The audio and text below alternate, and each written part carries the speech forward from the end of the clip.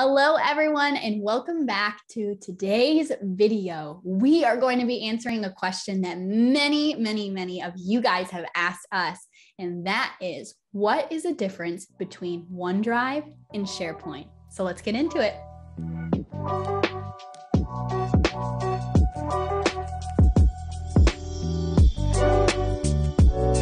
So many of you ask us this question, and let's get just really into the satellite view, Kaylee, to kind of compare the difference. Yeah. SharePoint. So share in the name indicates that's what you're doing. So anything that you put into the SharePoint is going to be shared with everybody in your organization, not by default on the internet, but everybody inside your organization. So it's great if you have, for example, sales figures you want everybody to see, or like template files or forms that you have. It's a great place to put that. Everybody in your organization can see it. It's kind of like a public drive on a network.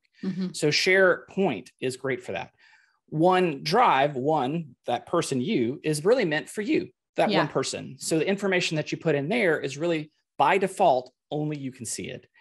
So this is great for you redirecting your My Documents or your desktop there, so that if your computer were to crash, you can have it. But OneDrive also has the ability for you to share, just like you do with SharePoint, to share to other people, either inside or outside your organization. Now, SharePoint can also share outside the organization as well, but its focus is really about sharing information internally for your group. But it still has that outward sharing capability because that's the world we live in today. So you really need to have that. Yeah. Now, it's important to remember that SharePoint is, and OneDrive is included with most 365 subscriptions. And some of you may be wondering, well, where does this exist? Well, SharePoint and OneDrive exist in Microsoft's cloud so that you can not have a dependency on a local machine like you do with a server. So if it were, if your local server were to crash, the information on it would be possibly lost. Whereas with SharePoint and OneDrive, it's in Microsoft's cloud. So any information you put there, if your computer were to crash, as long as it was stored there, you'd be able to get it back very easily. Now, Microsoft has a client that sits on your computer if you decide to use that methodology, which will help you have access to that data offline, which will show you some of those features in just a second, which is a really nice thing because what that allows you to do is, say, for example, you want to access information that's either in SharePoint or OneDrive, and you're going to be on a plane, right? And it's a long plane flight that could be several hours, and you want to have access to that information offline. If you put the sync client on your computer, it will go to the cloud, pull the information down, and you can choose what part of it you always want to have resident on your computer, which gives you this powerful ability of accessing the data offline. But then the agent is responsible for sending that data once you have internet so that everybody can still access it. So it kind of is the best of both worlds. So the sync client is very powerful and something I highly recommend. Let's get into some of the features and see what the differences are. First, we want to just focus on OneDrive, and then we'll switch to SharePoint. Now let's look at my, Wait. what are we looking at here? What are we looking at, Dad?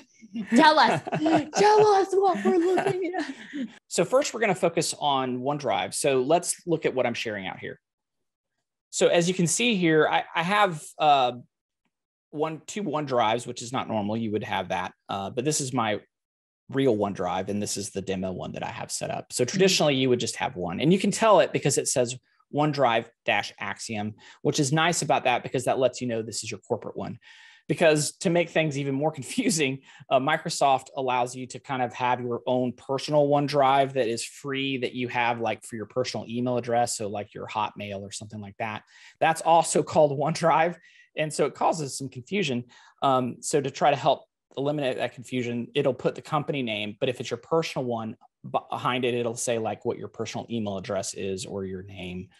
All right, so in here, this is what's called the sync client. And so what happens is I have, you can see I have two of these running. This is the one that's the demo one that I have. But this is the client that I'm referring to. Now you can still access the information by just going to a web browser.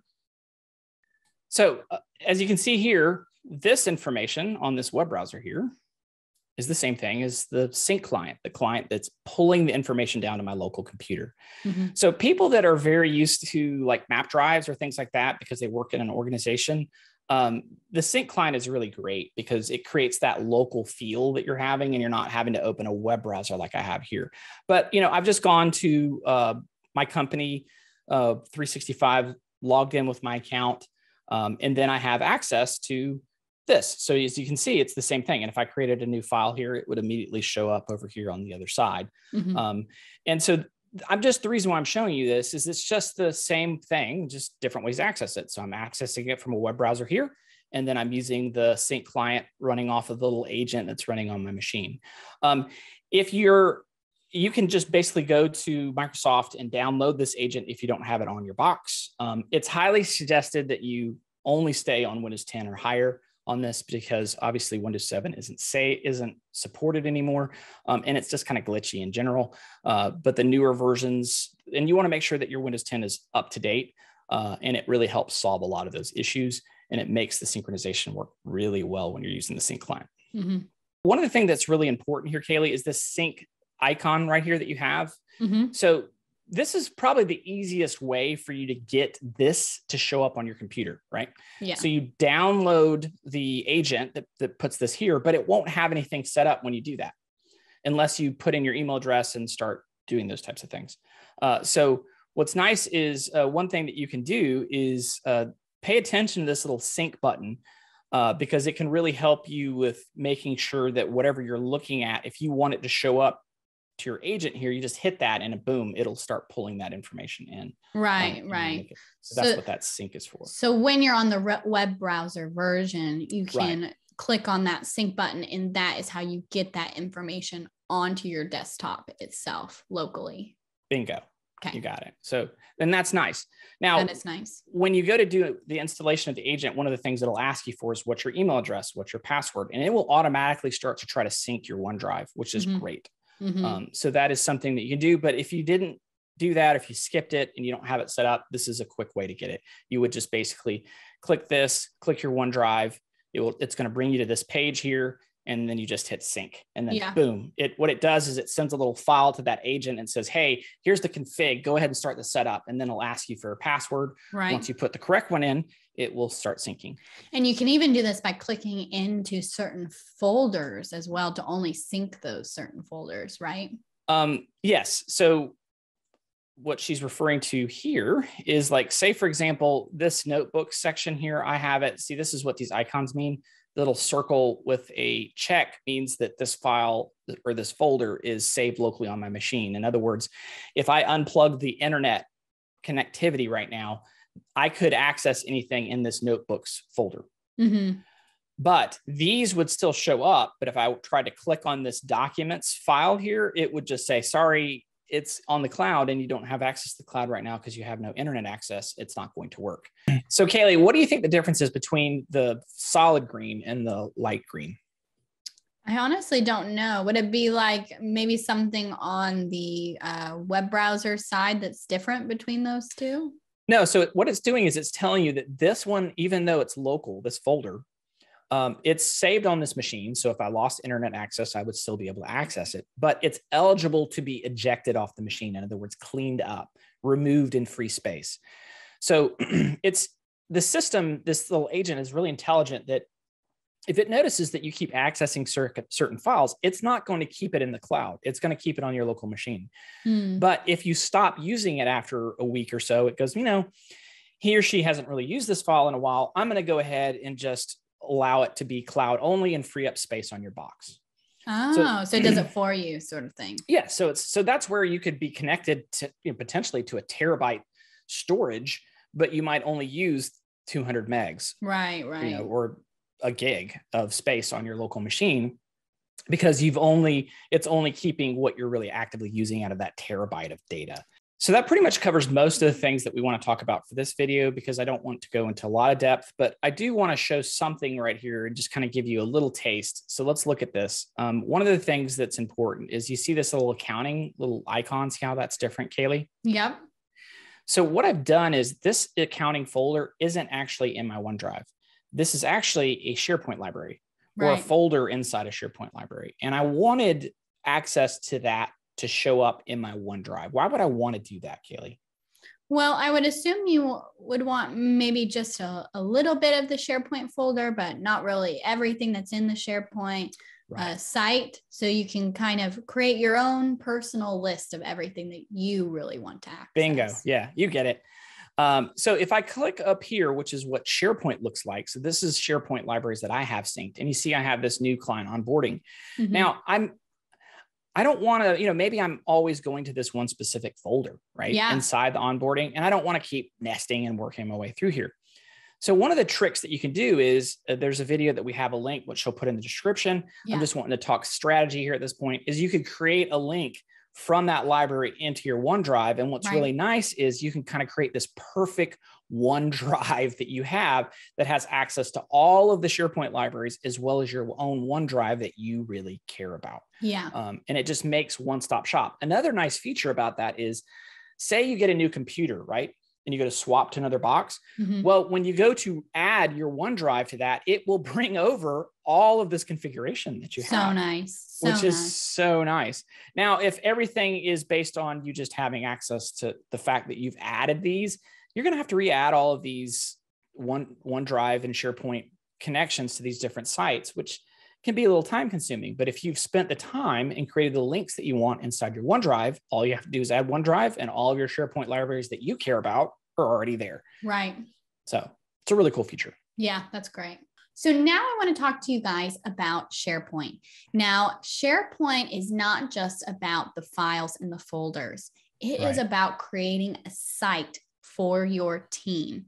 It's basically a hub that you can use internally for not just your documents, your files, your folders, but even communication and things like that. So consider SharePoint as like your own internal site for your team.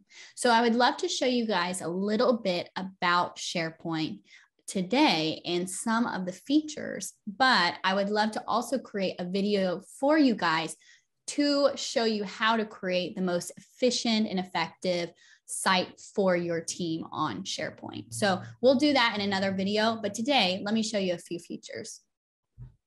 All right, so if you guys can see my screen, this is our Axiom demo site, okay? This is the home page. Every time you create a site under SharePoint for your team, it's going to do a few things automatically.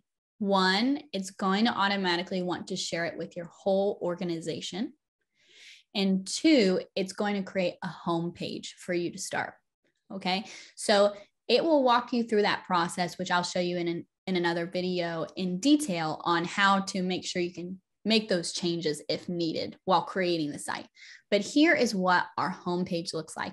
And see, if you notice here, PP accounting folder that Bobby was talking about previously, that he actually linked from SharePoint to his desktop itself. So there it is there.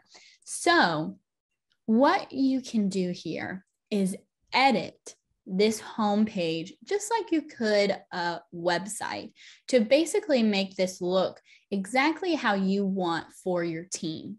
And the way that you would do this is obviously you would need admin privileges for the site first, okay? Right. So I'll talk about how you can get those in a future video, but I have those right now. So if you have admin privileges, you will see this edit button in the top right-hand corner. When you do that, it pulls up this way to edit the page. You can move things around like this, right? So let's say I wanted it actually on this side, okay? And then I had a bunch of my activity on this side, or then maybe I wanted to bring it back over here. Here it is back over here. So these are all little little grids that you can move around and place exactly where you would like them to be. And you can even add them, like add more sections in the top left by clicking this button, and you can just really make it your own. And I just love this because I feel like every organization can benefit from organization. So I mean, that's it. You know what that plus with the pods kind of reminds me of, Kaylee? Teams. like how you can add different pieces. So, SharePoint's got that capability of where you can add additional pods that may not have, because that documents is just a documents library, but you can add lots of other feeds of things and stuff that you want to that site, which is very powerful. So kind of like you were saying, it doesn't have to be just about documents. It could be about information. Yeah, totally. Because this could be a calendar, right? You could have like a vacation calendar here. For example. 100%. You can add many different things to this by just, if you press this plus button, wherever you would like to add something, you could add a button that will trigger an event to happen. Let's say one time I saw this on a YouTube video, and if I find that video, I'll link it down below, but they had a big red button. That's what they called it at the top of their screen, which is basically like something really bad is happening. Let's call the whole team into a Teams meeting. And when you press that button, it would trigger a Teams meeting for the entire organization. That was like, this is Mayday. Bad signal. Yeah, not good. And I just think that that's so cool that you can really, really edit this to exactly how you'd like. And if you have a YouTube channel like we do, we could even link it here for your team to watch some training videos that you're creating. You could change the text. You can make it very branded, all of that stuff. So this is a lot different in OneDrive in this way, because OneDrive is very simplistic because it's needed. It's just for you. It's mostly just your personal documents. And it's just about your files, really. It's about your files. What OneDrive is. 100%. This is way more. This is really getting a connection going with your team. One last thing that I want to say before we close in this video is that both OneDrive and SharePoint connect very well to Microsoft Teams. If you see up here, there's a little Teams icon that's saying, hey, this site is connected to a Teams channel. Do you want to go over there and check out the channel? And I'm like, yeah, I'd love to. And that's important to do because, like how I was explaining those automations that you can do with like the big red button, and setting up that Microsoft Teams meeting to alert everyone, you need to have those connected for that to occur. Right. And word of caution, once you've created a SharePoint library, like Kaylee has done here, if you make that library inside SharePoint first, it's very difficult to link it to your Teams channel. Right. So if you know that you're making a site that let's just say you want to use the web portion of like what Kaylee's talking about, still make it first in Teams. Go ahead, make it in Teams, because then you'll have that link in the top left-hand corner, which Kaylee just showed you. And then you can go to SharePoint and start the editing and start doing the modifications, but you'll have that link already established. Exactly. And it's so much easier when you do it that way. If you have to do it the other way, it gets complicated. So I hope you really enjoyed this summarization. We tried not to go into very much detail. I think some of you may be watching this video wishing we had, but Kaylee's going to go ahead and link some of that information so you can get, as well as she's going to make some additional content about this. SharePoint and OneDrive, you could do a whole week long class on SharePoint, as well as even to some extent about OneDrive. But I think it's really important to understand this high satellite view of the differences between the two. Then once you start to understand the strategy and technique of using both correctly, it makes it so much easier. You're not trying to swim upstream when you're trying to accomplish things, and it just works out so much better. Yeah, I totally agree. Thank you guys so much for watching this video. We hope you enjoyed us answering your question on what is the difference between OneDrive and SharePoint. Make sure to hit that notification bell and subscribe to our channel if you want to be notified anytime we upload a new video. And also check out our Discord channel, which will be linked in the description below if you want to be updated on our newest topics and put your input into our channel and give us recommendations, which will be really cool. It's much easier to communicate back and forth through Discord. Totally. So again, thank you guys so much for watching, and we'll see you in the next video. Bye.